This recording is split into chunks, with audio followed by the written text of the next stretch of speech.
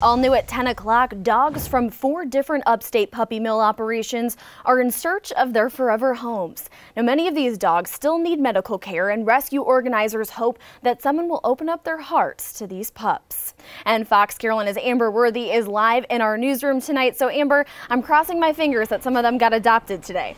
Oh my goodness, more than a dozen of the dogs were adopted today in Pendleton, and there are still more available.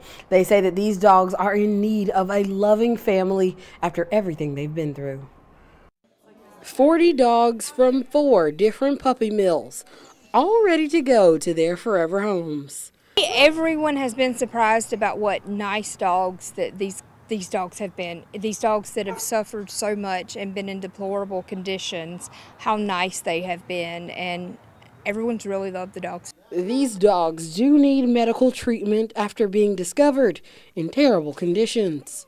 We rescue the dogs that the shelters cannot adopt out straight from the shelter. They need things like eye surgeries, hip surgeries, dental work, things of that nature.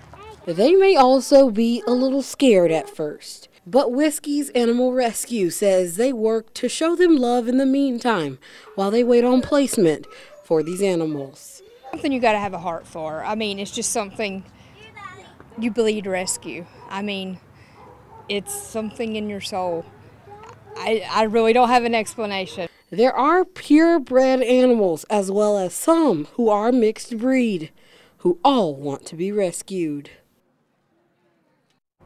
And the rescue's website is inside of the Fox Carolina News app. That's where you can find pictures of all of the dogs who are still available for adoption.